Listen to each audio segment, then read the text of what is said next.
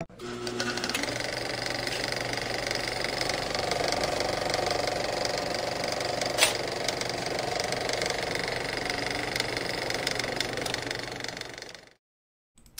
hey, here we are, ladies and gentlemen. It's Monday night, and we're talking about a horror movie. Sorry, I was checking to see, make sure that the microphone was on. Yeah, making sure that because we keep moving shit around. Yeah, we're moving shit around. What is up with this? I don't know what. Okay, yeah, it's even, I guess. Yeah, this fucking house, man. Because we have all this. I was fucking with the lighting and shit. Yeah, he's been fucking with the lighting, so it's like we're moving stuff around everywhere. You know how we do. It's it's never consistent from day to day. Yeah. But what are you gonna do? What are we gonna do? So yeah, I just happened to watch this movie. Did we watch it last night or the night? No, I guess it wasn't last night. I guess it was the night before. And I had actually been curious to see this. I'm usually kind of ambivalent about horror remakes, especially if it's a remake of something that's kind of a classic. But I was kind of curious to see this one, and I saw that it was on, I think it was on, if you go on Amazon Prime, and sometimes it'll have those movies that are like freebie, and you can watch them with ads, and they are free. And so I saw this one in there, and I was like, might as well. I went to pull the trigger on it. And I will say that it got pretty mixed reviews at the time, but this was actually much better than I was expecting. I thought it was pretty good. Much better than I was expecting. Yeah. It's similar enough to the original, like the bones of the story are the same, but they did a little bit something different with it to kind of justify making a remake, I guess. I mean, the thing about it is that Rabid, we've covered the original Rabid from 1977. You know, the David Cronenberg film, and you know, it's one of his early films. I feel like I don't like it as much as like The Brood, you know what I mean? But it's still pretty good. And so it's not like you're taking something like Videodrome and remaking it, or you're just kind of taking one of his classics but not his best one, you know what I mean, like his older one, and kind of updating it. So I didn't mind it as much. Although I think, as far as I know, this might be, has anybody else remade a David Cronenberg movie? Or is this the first one? I don't know. It's like, I can't really... I know David Cronenberg did a remake. He did The Fly. But I can't think of anybody remaking a David Cronenberg movie. Just offhand. I mean, I feel like there's got to be ones other than this, but he's just such a singular filmmaker that I kind of feel like most people wouldn't have the audacity, I guess, because his vision is so distinctive. But shit, if somebody remade Suspiria, I guess somebody can remake this too. But yeah, so this came out in 2019, was directed by the Soska Sisters, Jen and Sylvia, who are twins. They're Canadian, and probably, they've made several movies, but they're probably their best known one is American Mary, which was actually quite good. It's about extreme body modification, so it was like super gory. This one is not as gory as that one, but it was still pretty gory. So, like the original movie, because if you've seen the original movie, it had Marilyn Chambers, you know, the porn star. This was like her first, like, mainstream role. Yeah. And she actually did a good job in this. But this one, I like that they stuck with the Canadian, like, most of the actors are Canadian, they shot it in Canada, although they didn't, it doesn't have that super Canada-y kind of thing that David Cronenberg shit usually has. It does feel like a Cronenberg movie, though. It did kind of. They tonally did. An homage to a bunch of them. Yeah. I did notice, and it was funny because I was watching a couple of other reviews of this, and I think some of the younger reviewers, because there's a scene in this that very obviously homages Dead Ringers. Yeah. The 1988 David Cronenberg movie, like with the red surgical scrubs. And, you know, they even, like, kind of reenacted the scene a little bit, like, with the way that the actors like move. Ceremony. Right. And so a couple of, like, one of the reviewers I saw, he looked like he was in his 20s or something like that. He liked the movie, but he was just, like, he didn't understand. He was like, what was that random shit all about? What random? And somebody in the comments said, bro. Yeah. That's like, that was from Dead Ringers. Yeah. So I think they also homage Shivers in there too, because there was a couple things in there that I was like, oh, I see what you did there, you know what I mean? So you could tell that the Soska Sisters were really, I mean, they're big horror fans, they're big Cronenberg fans, and they made this respectfully. You know what I mean? I think it was good. I think it was a good. I actually quite liked it. I think it can stand with a Cronenberg flick. I think it's better than the original in terms of like being updated. You know what I mean? The tone kind of updated, because the original Rabid is kind of crude by today's standards. Yeah, it was very low budget. It was one of his earlier movies, so he didn't have a lot of money to work with. You could play this alongside, Videodrome and some of the newer Cronenberg movies that came out, like the one that came out with all the weird body fucking horror shit. What was the one we saw in the theater? Oh shit, now I can't remember what it was called. Yeah, where they were growing weird internal organs. Yeah. Crimes of the Future. Crimes of the Future. Yeah, it's like, not quite as odd as that, but yeah, it kind of felt like a modern Cronenberg movie. Yeah, in a way. Yeah. Yeah, but I mean, they do have their own distinctive style too. But like I said, I like the kind of little homages they put in there. Not just the Dead Ringers one, which was like screamingly obvious, but because that's probably, I don't know if I'd say that's my favorite Cronenberg movie, but that's the one I've seen the most times. I like it a lot. But I like that some of the shots they did, even though it's set in the present day, it seems like they did try to homage the look of the 1970s. Like they'd go in places and it was like that cheesy paneling and shit like that. So I kind of like that they did that. You know what I'm saying? Yeah. So if you haven't seen the original Rabid, it's basically like, it's not zombies, but it's rabies. It's like a viral outbreak type of movie, but weirder than that. So in the original movie, the character of Rose, who's played by Marilyn Chambers, she gets in a motorcycle accident and gets and it's near this like weird experimental clinic or whatever, and they pick her up and take her there and start doing like experimental skin grafts on her, like without her consent, really. And as sometimes happens, she grows like a mouth in her armpit that is kind of like a vampire-y type thing, where she kind of goes and like stabs people with it and then like drinks their blood, but then it's like rabies, so it passes from person to person, and then like the whole thing kind of goes through, and like she doesn't realize that she's essentially like patient zero, you know what I mean, because she isn't affected by it because she's kind of like the disease vector. Yeah, they kind of make it a little more plausible too, because they start getting into things like gene therapy, and that's how it was done through genetic science. Yeah, and one thing that I thought was an interesting choice, and maybe this is because, I'm not entirely sure if this is maybe just because this was female filmmakers, the character of Rose in the remake has a lot more personal agency. Because in the original, she's in the motorcycle wreck, she's unconscious, and they basically just scoop her up and throw her in the clinic and start doing shit to her like while she's unconscious, you know what I mean? In this one, even though the events are the same, she actually chooses a lot of the things. Like she's in this motorcycle accident, which actually it's not her fault necessarily, but it's because she's jumps on her motorcycle, she's not really looking, so it's kind of her fault a little bit. But then, like, after she's in the motorcycle accident, she actually gets taken to a regular hospital, but her face is all fucked up. And the special effects, I think, are all practical, and they look really, really good. Like, especially when they take the bandages off her face, and she's all, like, her mouth is all fucked up and everything. So she ends up, like, after they release her from the hospital, she finds out about this transhumanism clinic that's called the Burroughs Clinic, which I think was an homage to William Burroughs, I'm assuming. So she makes the choice to go there. You know what I mean? So it's not like she just got dumped in there without knowing about it. She actually does go there and say, yeah, you can do the shit on me, because they're going to do the stuff on her for free. And it actually takes a lot longer. It's kind of a slower build, I feel like. I haven't seen the original in a while, but I feel like in the original, it's just kind of like, they go in, they give her the skin grafts or whatever, and then you pretty much see the armpit shit, like, not too far into it, and then she just starts going around like seducing men and like sucking their blood or whatever.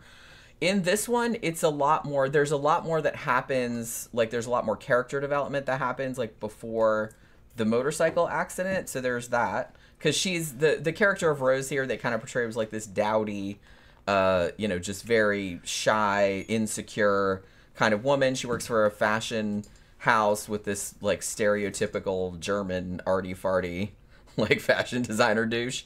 And she wants to be a fashion designer, but she's not like confident. So it's kind of the classic, because she's obviously like a beautiful woman, but they slap glasses on her, put like a frumpy sweater on her, and they're just like, yeah, she's a total wallflower. And I'm like, okay. So then like after they do the so there's a lot of that kind of shit. But then after they do the surgery on her, she actually like is completely healed and actually like looks better, even like fixes her vision and all this other kind of shit because they do all this gene therapy.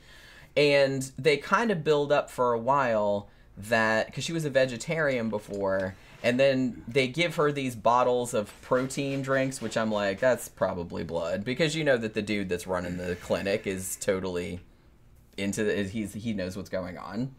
So it's like, yeah, you just have to drink these protein shakes. And then she starts having like cravings for raw meat, and then she just starts having these things where she, you know, goes out, much like in the original movie, and just sees a dude and like kind of loses it and kind of eats him a little bit, you know, just kind of bites his neck or whatever. They actually don't even show the armpit thing until probably about 3/4 of the way through. And I think like in the original movie, because like I said, the original movie was pretty low budget, I think it was just like a slit and like a stinger, kind of, like if I remember correctly.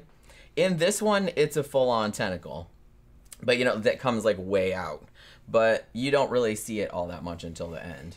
But yeah, I mean, like I said, I'm ambivalent about remakes. But I was kind of curious to see this one because I had liked American Mary, which is the only other Soska Sisters movie that I've seen. They get a lot of shit for whatever reason. I don't really know why. But honestly, if you're gonna remake a Cronenberg movie, I think this was a really good attempt. Like I said, it's similar enough to the original and has homages to the original, but they changed the story up enough to kind of put their own spin on it. You know what I mean? Which is really all you can do. They didn't try to slavishly remake it. They didn't try to make it exactly like a Cronenberg movie. You know, they put their own style on it. Also, I laughed because the Jen and Sylvia Soska also were cameos in this as these kind of coke snorting bitches, like at this party. Yeah. Like they were talking about the main character, like what a sad, pathetic bitch she was. So I thought that was very funny that they put themselves in there. I don't know if that's something that they do all the time, but yeah, I mean, I thought it was pretty good. Yeah, I mean, I thought it was pretty good too. Yeah. The ending was actually kind of, it was a lot different than the original. Like, it's spoiler alert if you haven't seen the original one from 1977. Basically, Rose dies at the end of the original one, and the thing about it that makes the ends kind of devastating is that they don't know that she was patient zero, that she was the one that started it, and she basically just gets hauled out of her apartment, like thrown in a garbage truck or something like that, like along with the other bodies. Like, they don't know that she was the one that started it, which, you know, was kind of a depressing ending, but it was kind of a cool ending too. This one, I don't necessarily want to spoil the ending, but this one takes like a far different tack. Because I think that in the original, if I remember correctly, and if anybody has seen it more recently than I have, maybe you can like remind me. But I thought in the original that, yeah, they were doing weird shit with genetics and all that other kind of stuff at the clinic, the keloid clinic, but the mouth and the armpit, that was like an unintentional side effect of the skin grafts. I don't think they actually meant to do that. Whereas in this, it seems like the clinic is a lot more sinister in their intentions. You know what I mean? Like, they are actually trying to, or like the guy that's running it is actually trying to, like, I don't think he was necessarily trying to cause a rabies outbreak, but I mean, he was definitely trying to do something along those lines. So it wasn't like, oh my God, we messed up this thing and, you know, all hell broke loose. He was just kind of like, oh, interesting. You know what I mean? So I think he was kind of had more nefarious intentions, you know. Faded Line said, this one is a remake. Yes, it is. As I mentioned, yeah, this is a remake of a David Cronenberg movie from 1977. And pretty good. I mean, it was pretty good. Like I said, I think on Rotten Tomatoes, I think I saw it had like 56%. Like, so that's kind of mixed reviews. And when I saw, like, I read and, like, looked at several different reviews, and it seemed to, like, there was a couple of horror reviewers that I liked that really did not like it. I don't really know why it didn't seem that offensive or, you know what I mean? But then most people thought it was like, yeah, it was pretty good. You know, depending on if you saw the original.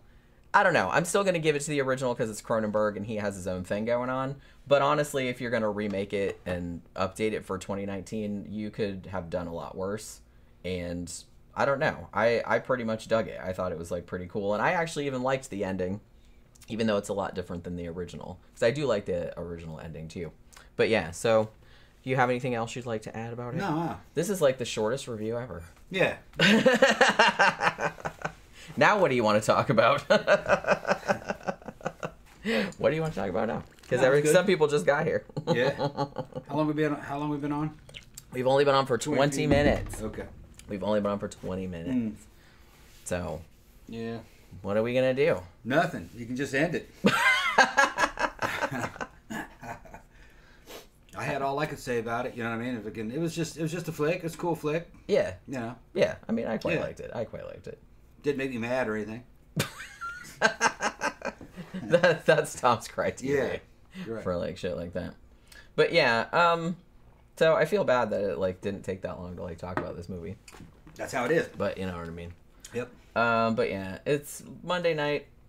Tomorrow is my birthday. I'm turning 51 tomorrow. Yep. And you know, going to Disney. Yep. Tomorrow going to Disney for the Halloween thing, and then Wednesday I'm going to Epcot. So if you guys weren't here, I mentioned on Friday that the regular show this week, which is actually going to be about creepy internet mysteries, that's going to be, we're going to move it to Thursday night because I'm actually not entirely sure like what time I'm going to be getting back home on Wednesday, and it probably won't be in time to do the show at the regular time, and I'll probably be worn out. So we're going to push the regular show back to Thursday night at 7:30 Eastern Standard Time. Should be back Wednesday evening? Yeah. Okay. Because I'm going with my siblings, and I'm not really sure how late they're going to want to stay. Like, because I think Epcot's open till 9, so I don't know if we're going to stay there till then or if we're going to get worn out before then. I don't really know what's going to happen. But it'll be, so don't start getting worried unless I'm not back before like 10 or 11 at night. You got your tablet. Yeah. I'm going to have my phone and stuff like that. Okay, so a couple people asked some questions. Camp Guy said, I believe the most common carriers of rabies are raccoons and bats. Yeah, I've heard that as well. Let's see. Tammy says, I wanted to wish you a happy birthday early and hope you have fun at Disney. Thank you very much. I'm planning to. I think it'll be fun. Like I said, me and my sister went to the Halloween event last year, and it was like super fun. So we're doing the same one again. And I haven't been to Epcot in forever, so it'll be nice to go see it. And let's see. Jenny and Tom, are you guys ever going to do a retrospective of Sleepaway Camp? Honestly, I thought we had already done it. But I don't know why, but I was thinking about it the other day. Oh, I think because I saw it when I was scrolling through the movies. I don't think I've ever seen it. And I was like, shit, I don't think we've ever done. I've seen it a couple of times, but I don't remember ever doing. I don't even think I've ever seen it. You might like it. It's like it's from the 80s. It's kind of like a camp slasher, but with a twist, I guess. Okay. I don't want to. Oh yeah. You know what I'm talking about. Yeah. Like I said, if you haven't seen it, I don't want to spoil the ending for you. Yeah, I've seen it. Even though as soon as you started watching it, you would probably remember, like, because the images at the end is like super iconic. That's one of like the most iconic endings like in all of horror. Like especially that one shot of that character, you know what I mean? I'm trying to like, I know people probably know what it is, but I'm trying to like dance around it, you know what I mean? Tammy says, gonna miss Thursday, might be able to sneak in to say hi, but Eddie Izzard starts at 8 p.m. Oh, that's right, yeah, that's on the Thursday night, so yeah, you're not gonna be able to make it. Well, you're gonna be seeing Eddie Izzard, so. Oh, Danny Will and Ghostface is back. Yeah, where have you been? Yeah, we tried to answer your message a long time ago. You weren't blocked from this channel. There's a lot of people that can't post for some reason. We don't know what it is.